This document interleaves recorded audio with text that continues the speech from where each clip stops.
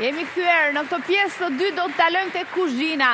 Gjithmonë duke ju referuar stinës në cilën jemi, gjithmonë duke pasur parasysh që produktet që duhet përdorim në tavolinën tonë duhet të jenë ato të sezonit, ndaj edhe e normal që menuja e stinës së verës ndryshon nga ajo e dimrit. Kështu që ne sot do të sillim disa receta verore në mënyrë që ti keni parasysh për t'i përgatitur gjatë verës në familjet tuaja. Do të vinë në studio ai i cili ka revolucionalizuar kulinarinë shqiptare. Është një artist, një mjeshtër, patjetër i kuzhinës në Shqipëri, e njohim të gjithë si Altini Mrizit, ai vjen sot në studio për të na sjell recetat shumë të veçanta, sugjerime për të gjitha anvisat tona. Vjen në studion ton Altin Prenga. Mirë se erdhe Altin. Revolucionar. E mban këtë fjalë se ta kanë thënë të tjerë me siguri më herët, po e meriton, njeriu që ka bërë revolucion në kulinarinë shqiptare. Meriton duar trëgjitjet Altini. Është absolut. Me sugjerime të bukura sot për anvisat tona, me idetë tua gjithmonë shumë origjinale, me pjata fantastike që na ke sjellë sot në studio. Po, faleminderit. Vera, cilat janë përbërësit kryesorë që ne mund të përdorim në gjatë këtij sezoni? Atëherë, për mendimin tem në Shqipëri kam konstatuar një problem, që është mënyra se si raportohemi me recetat. Domethënë shpesh herë kërkojmë recetën, pastaj gjejmë përbërësit. Kurse për mendimin tem duhet më radhë me shku ke tregu, ke fshatarët. Gjithë kemi edhe njerëz në zonat rurale që gjejmë lëndën e parë interesante dhe të mirë të freskët, edhe ti gjen pikës pari lëndën e stinës të mirë. Edhe kur ke gjetë ato perimet e mira, frutat e mira, mishin e mira, ato çfarë të ofron ky sezon natyrshëm, atëherë mbi ato pastaj fillon e krijon. Fillon dhe mendon, ja. Pra që nga haja duhet të ndryshojmë mënyrën e gatuarit ton. Absolutisht, po kjo do ndihmonte shumë. Për të shëndetshëm. Ushqemi i shëndetshëm, ndihmojmë edhe ekonominë rurale, është diçka që shkon krejt në simbiozë natyrshëm. Domethënë, ne për shembull tash i kanë filluar patatet e para viol të reja, ja un kam sjell diçka me të.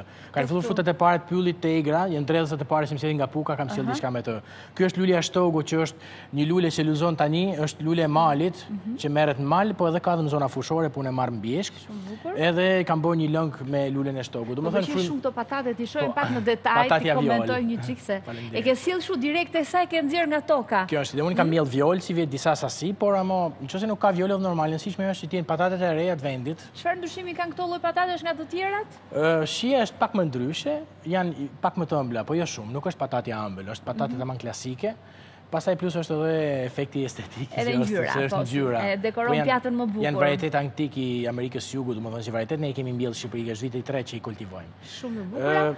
Këta tani pjatat që ke sjell këtu të treja janë pjata për cilat ne do të flasim, do të sjellim edhe recetat për kacë, për secilën prej tyre do të sjellim xhirimet edhe materialit i sertin që kemi përgatitur, kështu që le ta nisim nga e para.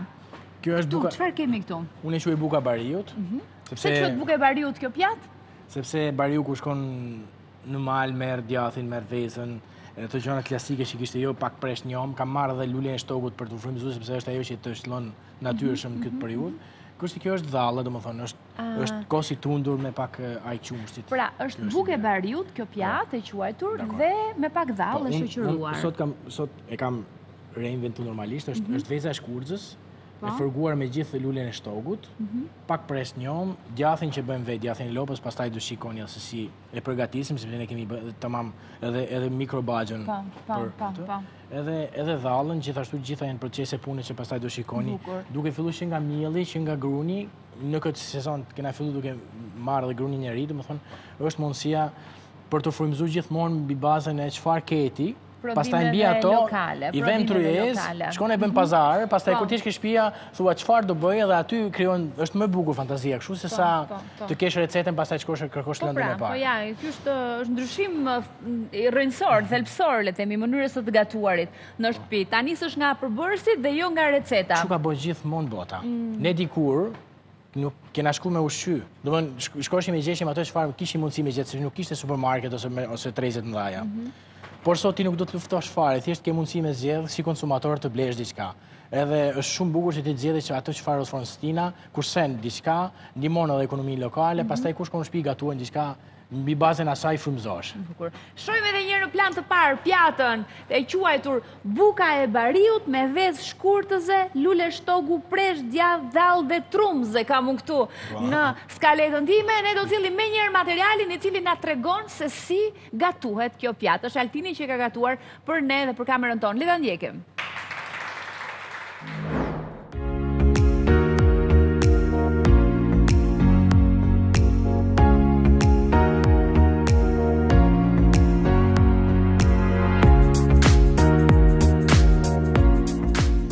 Përshëndetje, atëherë pasi morëm produktet në përballje siç e pam edhe vetë, ne do fillojmë me bukën që është e para për shqiptarin. Pjata në fjalë është një pjatë miqësare që shërben këmrizi, quhet buka e bariut.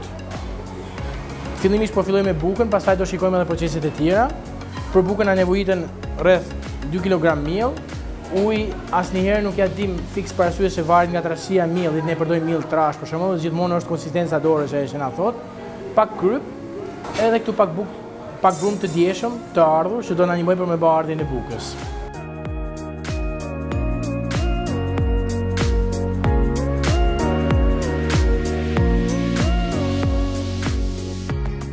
E vazhdojmë gjeshjen në tavolinë. Atëherë, masi kemi gjesh brumin, do ta lajmë me pushu për rreth 4 orë. Tashti do e shpërndajmë në simitet vogla edhe pak gjalp për shkrinë tepsi. Do t'ju bëjmë prehen për më shumë edhe si dekor, këtë simitet e vogla. Pastaj do shënojë 2 orë tjera për të ardhur. Tani do hedhim bukën në furrë.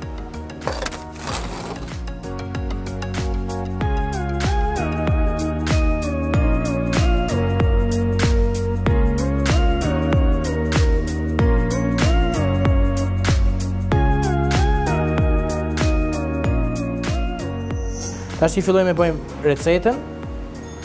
Do presim bukën.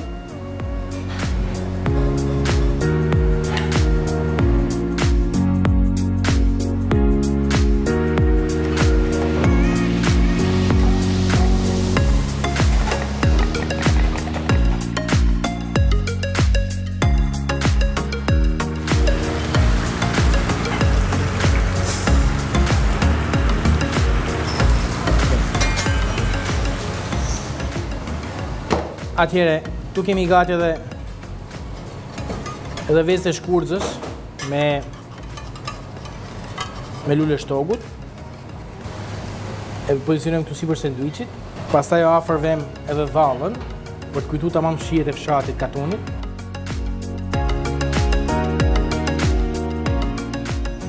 Ja, pra kjo është buka bariut, është një pjatë miqësardhje, këtu kemi rizi me dhallën edhe me paninën që kemi mbushur siç e pa përpara.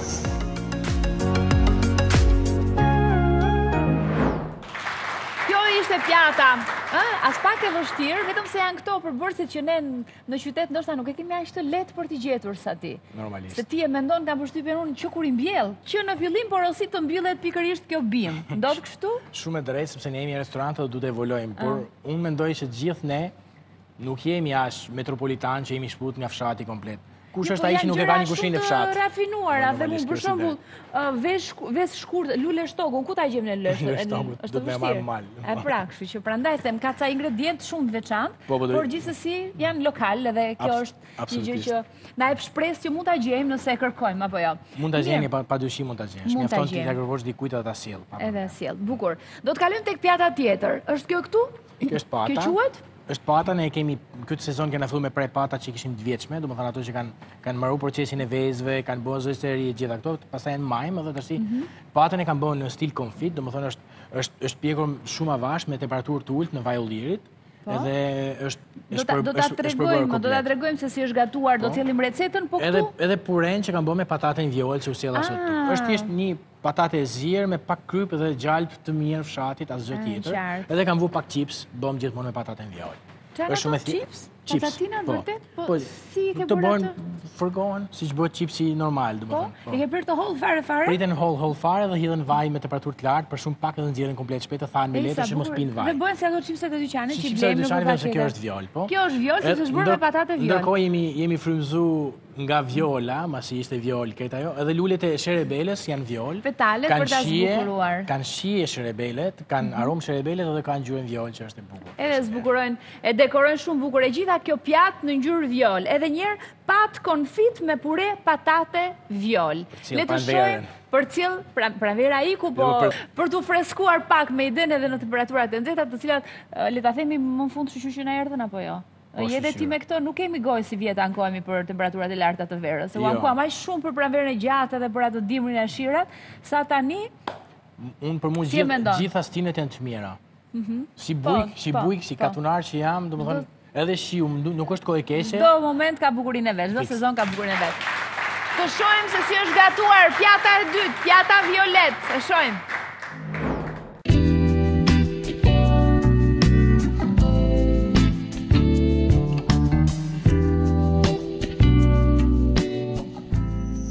Atje këtu do gatuajmë patën e mrizit me pure patate vjoll që që morën para ke kopshti. Do e ndajmë 4 sepse pata shumë e madhe për një person. Tashti do shkojmë i kaferdisim. Temperatura duhet shumë e lartë. Pas kaferdisis do t'i fusim nën vakum edhe do t'i tregojmë pastaj procesin sepse janë nën vakum. Do hedhim patate vjoll për ziri për të bërë puren me patate vjoll që do shoqërohet me patën.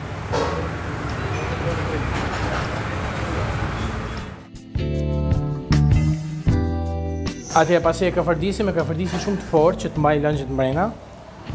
Ne do e kryposim lehtë.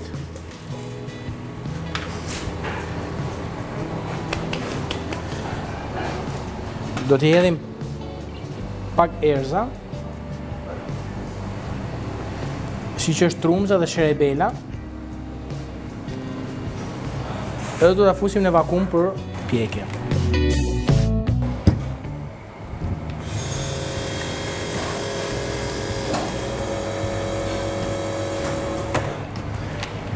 Që shikoni të paketume pa ajër, kjo do të futet me shumë avash në një zgjidhje me 80 gradë, jo 100 gradë temperaturë, do të qëndrojë për rreth 12 orë, derisa në vetvete të jetë zbutë, por pa pas kontakt me ujin që t'i marrë shijen e lëngut mishit që ka, por shija do të mbes mrena paketimit.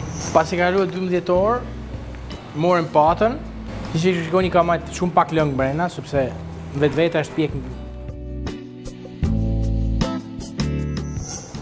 Parapërkisht i hodhëm me akull në ujë të ftoftë për të bërë mënyrë që ngjyra mos i ike komplet, po të mbes ngjyra vjoll patateve. Mbas zgjerrjes, domethënë i kemi ftof shumë shpejt me akull. Si shikoni akulli na ka ndihmuar mbajt ngjyrën goxha të mirë patateve vjoll. Për puren e patateve nuk na duhet asgjë tjetër përveç se pak kryp. Edhe gjallë të mirë. Edhe do fillojmë amalgamimin. Duke ngjeshur shumë thjesht avash avash.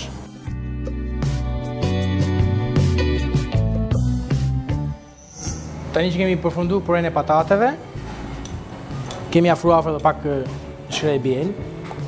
Ngjyrat e sherebeles kanë edhe ngjyrën vjoll, plus që është tamam produkt tipik shqiptar.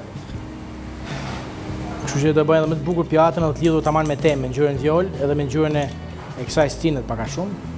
Edhe lulet e sherebeles për të përfunduar pjatën. Edhe pjata është gati.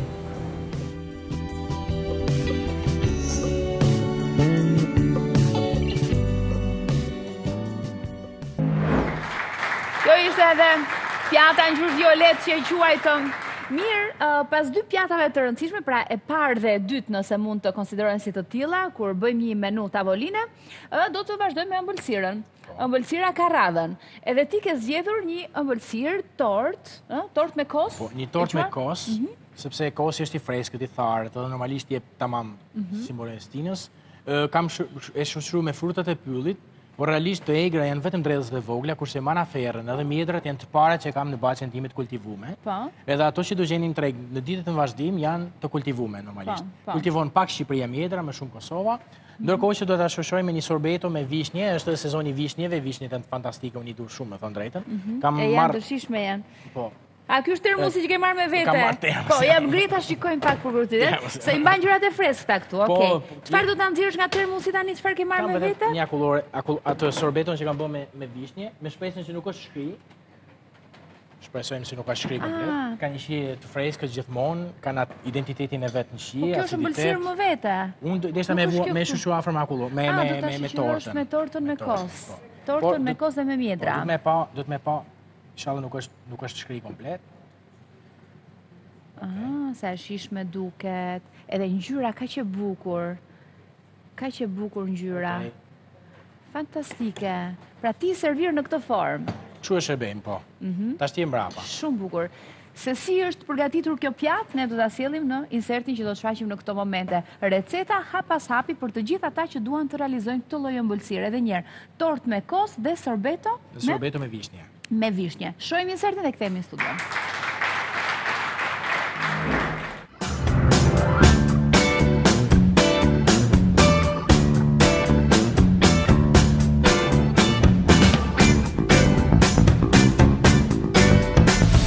Tani po përgatisim tortën me kos të terrën edhe me frutat e pyllit.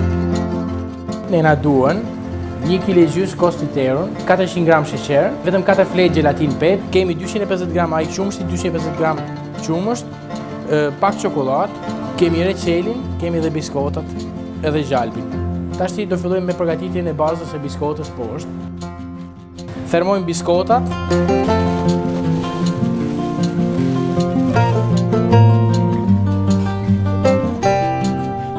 Tani do hedhim edhe çokoladën. Ky është reçeli marës.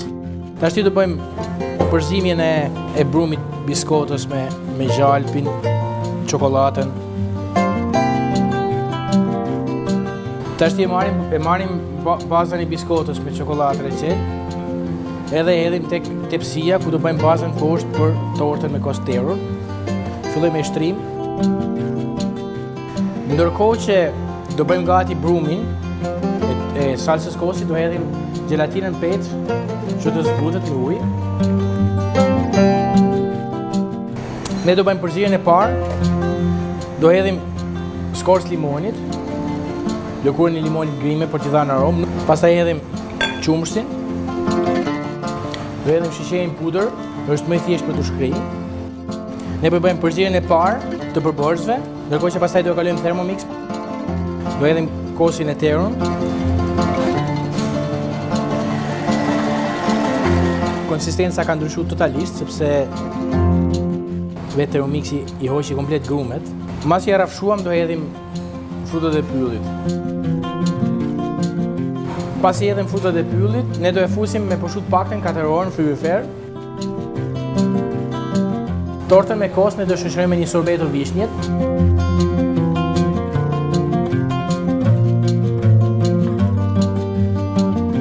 Ne këtu kemi hedhur 200 gram sheqer dhe 1 litër lëng vishnjesh të freskëta. Do ta ftojmë me azot, me një azot të lëngshëm minus 195 gradë. Atëherë ndërkohë morëm tortën me kos terrën, që është solidifikuar në frigorifer. Po i vëmë si dekor edhe një lëngshtrur të freskët. Edhe do e shoqërojmë edhe me një sorbeto. Kjo është torta me kos të terrën, fruta pyllit edhe sorbeto me vishnje të egra. Kjo ishte torta me kos, me fruta pylli, me sorbeto, me vishnje, e shishme, e lehtë, ma mërmendja se shumë e rënda, apo jo? Jo. Ti je i kujdesshëm kur vendos ato dozat e sheqerit në për ëmbëlsira? Ajo është kryesorja një dhe diçka tjetër që i rëndon shumë recetat është sasi e madhe e përbërësve. Do të jemi shumë të fokusuar në dytër e përbërës, edhe ai përbërësi të ketë vëmendjen kryesore. Që të kesh mundësi edhe të dalloshjet, apo jo të shijosh, ta vlerësosh. Kështu vlerësojmë tamam lëndën e parë mirë. Nëse do përdor çdo frut, çdo mish, gjithçka do ta lësh sa më natyral, me pak detaj. Cili është ai Do bësh provë pak? Me kënaqësi. Lulën e shtogut? Me kënaqësi. Cilën? Këtë lëngun e shtogut. Lëng shtogu, mendova që duhet provoja tortën, se dhe tortën do kisha provu me kënaqësi, apo sorbeton, ta provoj pak sorbeton. Bëj pro sorbeton, pak si Munde me piru, është pak e vështirë. Po, s'kemi luk, në shumë keq, unë nuk jam organizu. Edhe me piru mund t'ja dalim.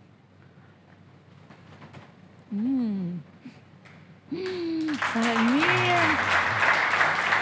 Wow! Shia e vishnjeve origjinale.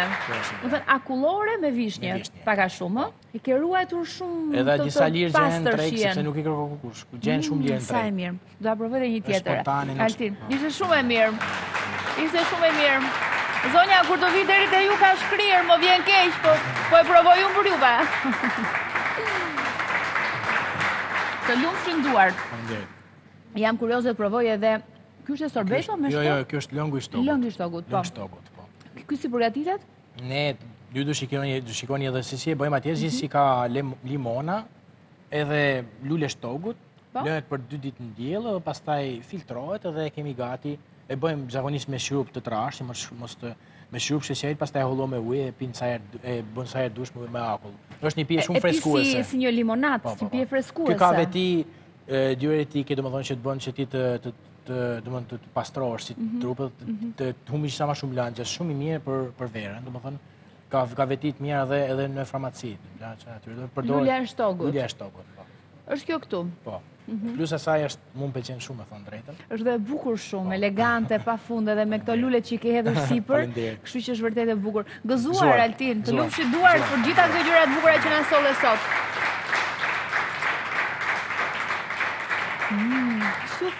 T'ju them, është mrekullia vetë, gjëra vërtet veçanta shumë realizon Altini, shumë e lehtë, një limonadë fantastike. Unë jo sugjeroj miqve që ta bëjnë, receta gjenë edhe në web, edhe munen me marë familjen me shku një ditë në një zonë malore, si që është puka, mund tjetë fushare, si për shumë veri ose një uk, të që nuk e di ku gjendet fix, po du të ketë edhe për me, du të ketë gjithë punë.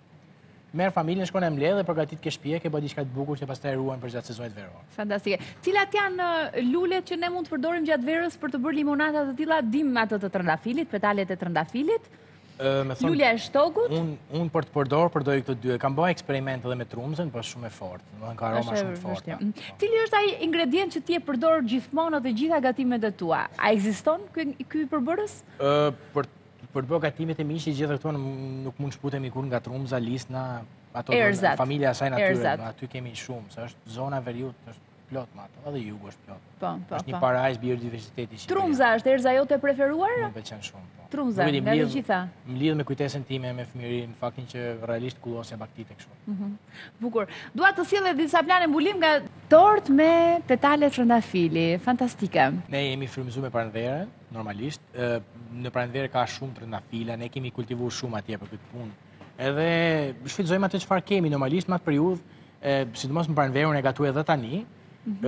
Kam gjithmonë kosin që unë bëj vetë, kam këtë bazën, sepse në fund është që baza kësaj me fruta pyllit, vetëm se në atë rast jap emocionin e trëndafilit dhe shoqëroj me një gotë lëng trëndafilesh. Përgatitja është shumë e thjeshtë, bëhet gjithmonë ekstrakti si që kanë bënë nënat tona ose gjithë ato që kanë bënë në shtëpi shirupin me trëndafila, domethënë duke lënë me pak limontozë në diell.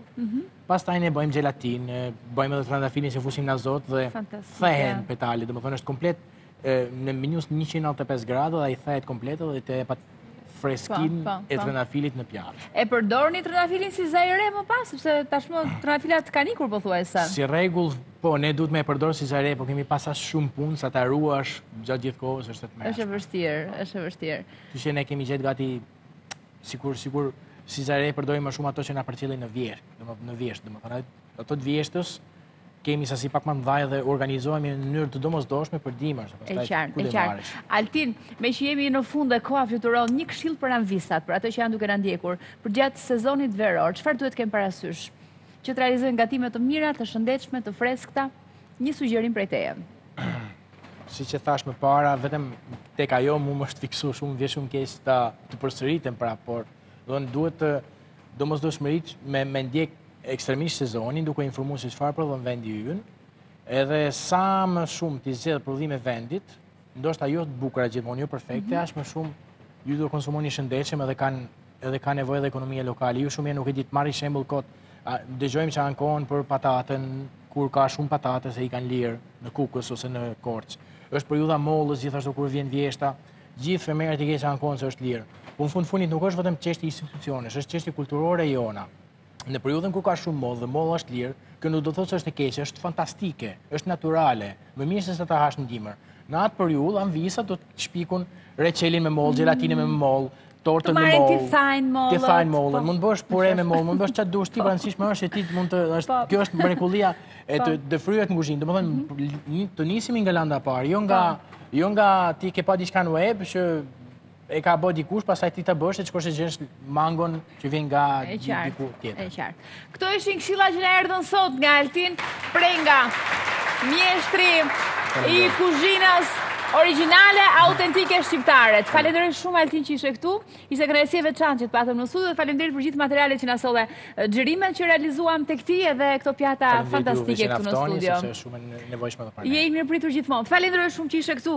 Altin, ndërkohë që edhe ne të dashur miq kemi mbritur në fund edhe për sot. Ju falenderoj të gjithëve për vëmendjen. Së bashku do të jemi në programin e ardhshëm. Kalofshi bukur. Faleminderit.